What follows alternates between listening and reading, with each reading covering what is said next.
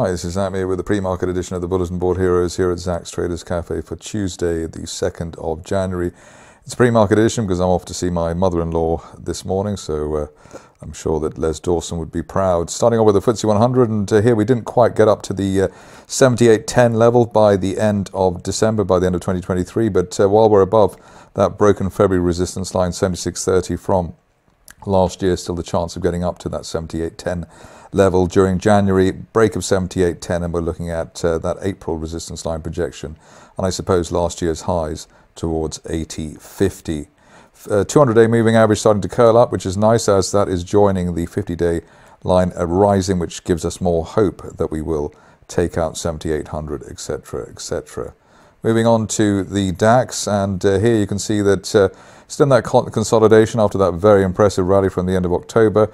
The support recently around 66,600. We were allowed down to 66,500 as that was the old July peak. Otherwise, above the resistance line projection at the top of that triangle from back in May at 16,900. We're looking for up to 18,000 by the end of this month. Maybe that's a bit optimistic, but the consolidation so far very positive indeed, and obviously we're in the aftermath of that golden cross between their 50 and 200-day lines back at the end of last month. Moving on to the Dow, which has been the star of the show, along with the Nasdaq, etc. Here, we're just shy of that resistance line target. There's 37,900. I think the peak so far about 100, 150 points short, but looking for 37,900 within that rising trend channel from the beginning of October. Best case scenario by the end of next month, 39,300 at the top of that channel. Might be quicker than that, but we need to stay above recent support around the 36,700 level in the floor of that channel to make that happen. Moving on to Bitcoin, which obviously had a stellar year, especially the second half of last year. Current position is that we are still trying to establish the floor of that channel. Looks like we're still in that rising trend channel from October. Obviously, it's sort of sliding around a bit, but above the 40,000 area, looking for progress up towards the top of that October channel at 50,000 plus, and that could be seen by the end of this month. Resistance line was broken there from December, but then we went into a sort of sideways mode. But the fact that we're remaining above that rising 50-day line is very strong and very impressive, and suggests that this is a mid-move consolidation ahead of a new move to the upside. Nightmare scenario at the moment is that we break the 50-day line at 40,300 and have to test 38,000, but at the moment that doesn't look as though that's on the cards, given the way the RSI has just bounced off neutral 50.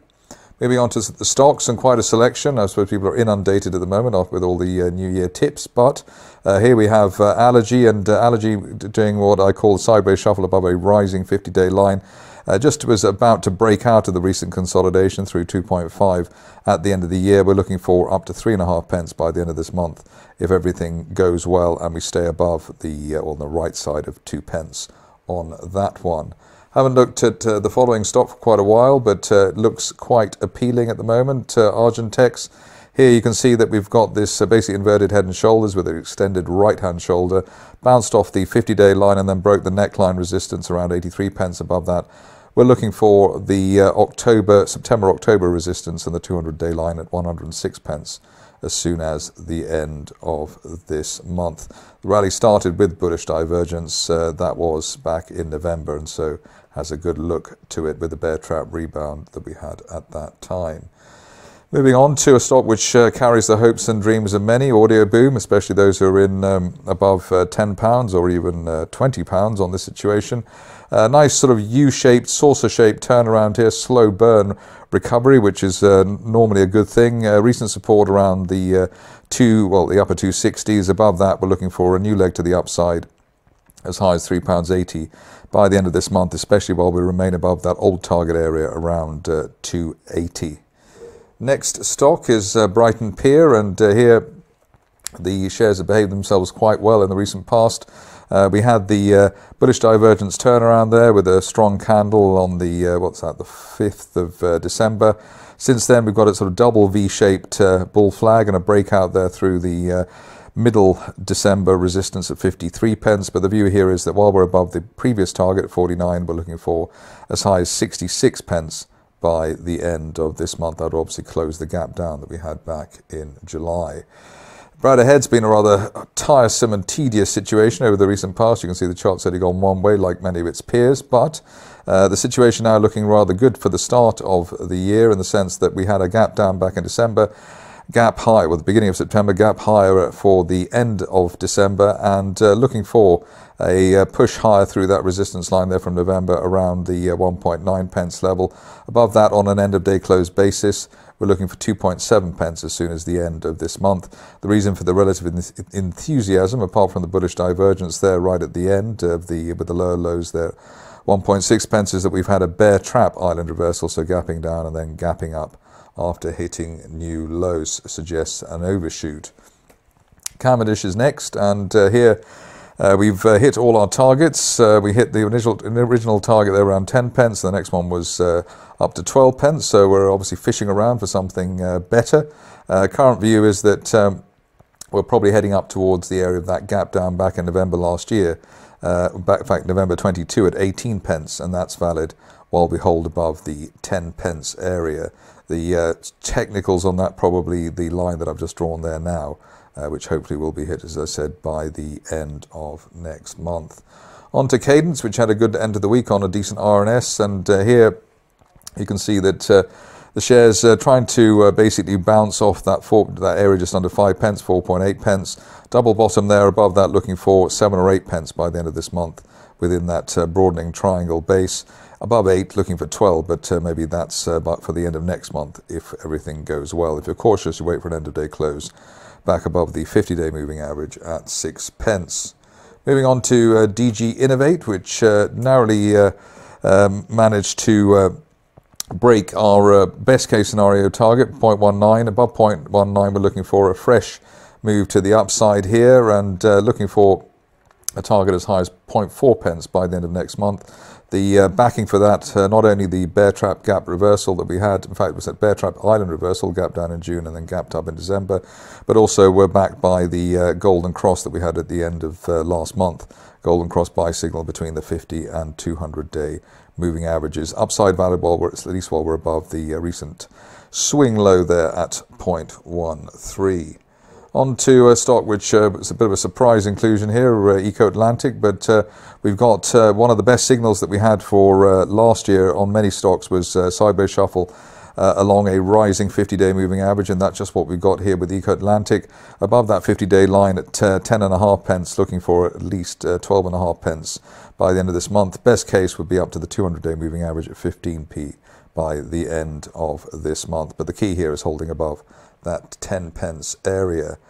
Good to see that Empire Metals was up in lights in the Daily Mail yesterday or over the weekend.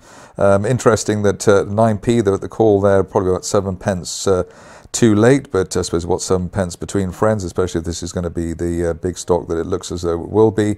Current position is that while we're above the 50-day moving average area at 8 pence, we're looking up to 15 pence as soon as the end of next month. If you're cautious, maybe wait for just an end of day close back above 10 pence, as we've had resistance just below that level of late. Ferrexpo is next. It's a homage to one of the Twitterati, and here you can see that the shares ended the year on a high in terms of a gap higher through the 200-day moving average at 89 pence. Above 89 pence, we're looking for 105 as soon as the end of next month, after the gap and with the 50-day moving average now rising sharply off the lows. But the key here is that we don't trade back below the gap there at 86 pence. Moving along to a stock which has been quite a regular here, Hummingbird Resources, and hopefully you'll feel the benefit of some of the gold price strength. Rising trend channel base here above the 9 pence level, looking for 14 pence as soon as the end of next month. Obviously we're cautious, wait for a clearance of 11 pence, even though the 50-day line is now rising and should help, and also the 50 RSI as well, the 50 level RSI, as we're just below that at the moment. Haven't heard from Hemogenyx for a while. Maybe it's due an update. Here we've got a rising trend channel base. The floor of the channel there at 1.95 pence with the 200-day line, and above that we're looking for a retest of 3 pence, perhaps as soon as the end of this month. i3 Energy was one of the stocks for 2024 with myself and others as well. Here we ended the year on a high note in terms of breaking through the 50-day moving average and above neckline resistance there at 10 3/4 pence. We've also had lots of director buying at and below current levels, so that does suggest some value there. Above the 10 pence area, looking for up to 17 or 18 pence by the end of next month after that double bear trap and the bullish divergence that accompanied it last month. IQAI is next. Couldn't resist this one either. Here you can see that we've got a V-shaped bull flag of above a rising 50-day moving average. So hopefully that is a strong leading indicator of a move up towards the top of that rising trend channel from February. That's currently pointing at 6.5 pence, and we're looking for that as soon as the end of this month.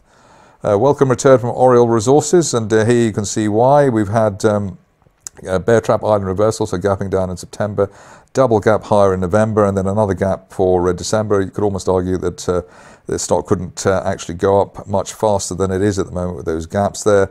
Target here, while we're above the 200-day line at 0.14, is up to 0.24 as soon as the end of next month, but that looks like a very good chart indeed.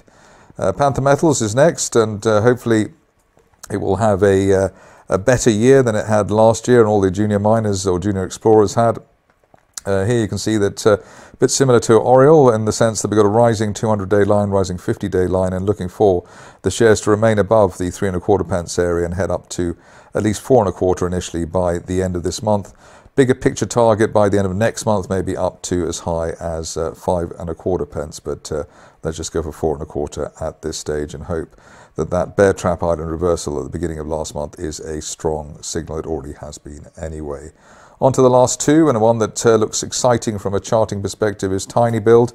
Here we had that setup that we enjoy, the bear trap island reversal, so gapping down, making new lows and then gapping up again. The view now is that at least while we're above the top of the gap, around 3.7 pence, we're looking for at least the shares to fill the gap up to 6 pence over the course of January, and maybe much more. In fact, it really should be much more with such a good setup there. Only back below, I suppose, 3 pence, really questioning the recovery argument. Finishing off with Westminster Group, and here, always nice to see the bears get a punch in the face as they've persistently hit this company.